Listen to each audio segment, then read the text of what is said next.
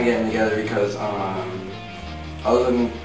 we were trying out guitarists, and I found Omar, and I thought Omar was amazing, and I found Max, and then Max told me about Ronnie being an awesome singer, and so then I called us all into one room, and it was amazing. After that, we went in that room, and like everything just connected, like everything was perfect for us. You know? Then later on, we found Ronnie told us about the legend, supposedly Robert. And then we just went on from there, and that's how we got started. There's no more chances. Don't tell me now. We entered the song in the contest, and they announced on Extreme Radio. And someone had called me at my house and said, "Hey, I just heard you guys won on Extreme Radio." I was like, "Shut up, dude, don't fuck with me." No one ever pulls through. Well, this one kid wrote us, he said his aunt worked for Epitaph, he really digs our music, and he said, "Do you mind if I give him your demo?" And we were like, "Oh, yeah, sure." Whatever, it's cool. And so he did, and he kept writing us back. We really didn't think anything of it. And then I guess Brett was trying to get a hold of us for a while, and we never got the messages. And then one day he wrote us, and he said that he wanted to meet us, and his aunt worked for the label.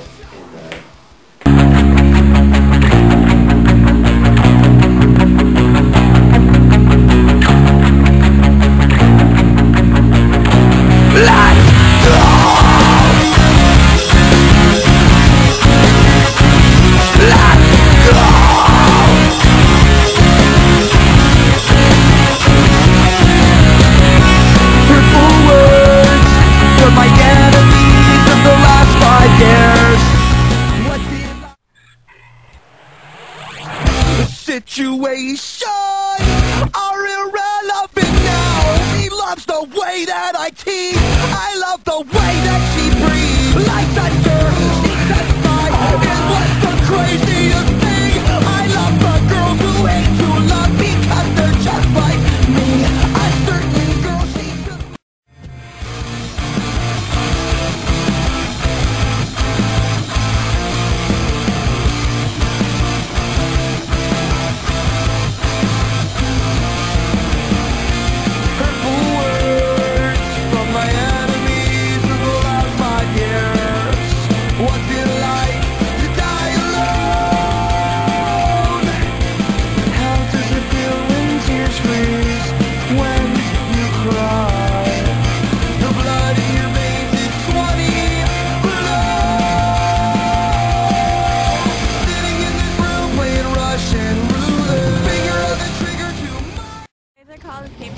How did you come up with that name?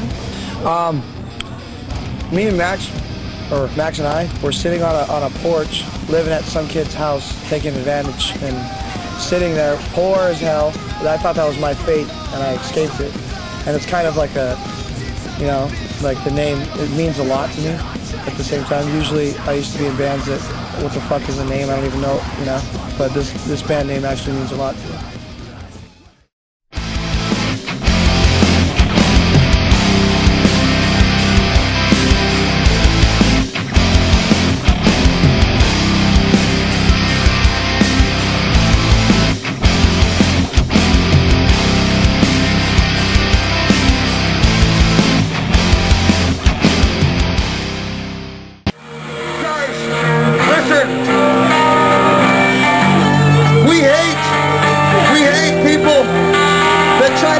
They go behind our back and betray us. You know what? This song's dedicated to those maggots that shook your hand wherever you were for years. You finally find out that they're really not your friend at all. They just want a fucking piece of whatever you have. So you take those friends, you ball them up, and you throw them out the fucking window. And this song is dedicated not to them. This song's actually dedicated to the ones that were there after them. These are called your true friends. The ones that stab you right here when it needs to be. So, put your fucking hands up and put your arm around your real friend right now. Come on, motherfuckers. 'Cause here.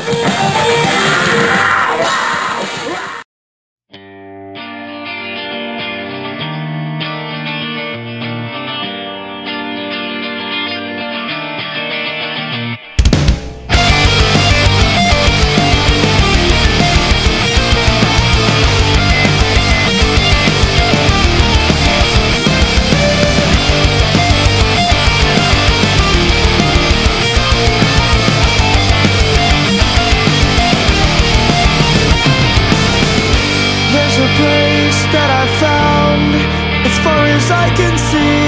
This place lies within the depths of my dreams, in a garden surrounded by fire and trees. Through the smoke, a silhouette I can barely see. If I could stay clean, I could stay with my band.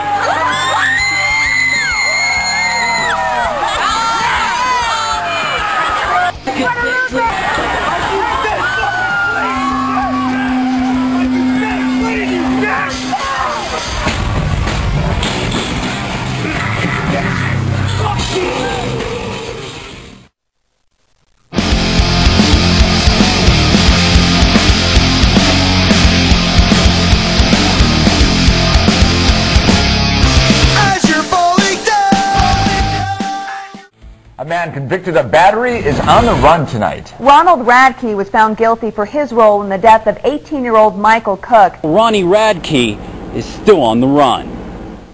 Take a good look. Ronnie Radke, the authorities searching high and low for the 24-year-old on the run. A little more than 2 years ago, Radke and his friends met up with Michael Cook and his friends. A fight was supposed to go down. Things went bad. Shots were fired. Cook was hit and killed. Find out Ronnie Radke, who still has a site on MySpace, which says he's online, once a part of the band Escapethefall, jumped bail.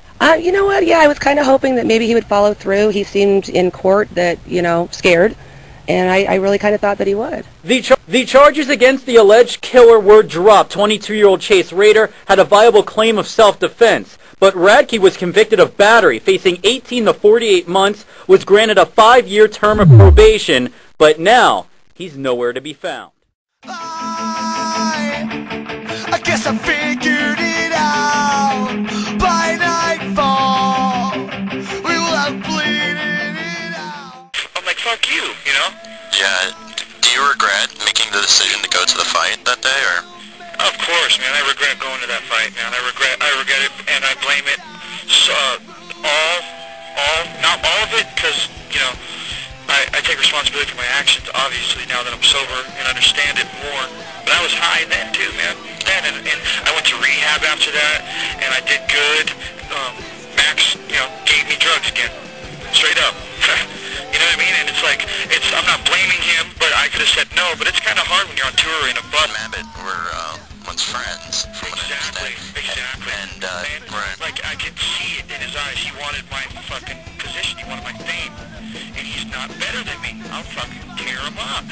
Look at him now, and then but look at him before, after. He looks exactly. He even wears his fucking little, like his little flavor saver mustache thing like me now, man. Come on. And he went from fucking little emo kid to fucking hair metal boy or whatever you would call us. I don't know. You know what I'm saying? Listen up, cause this is not the end. You're the last thing that crossed my mind. Relationships are based on trust. Well, I guess this one will.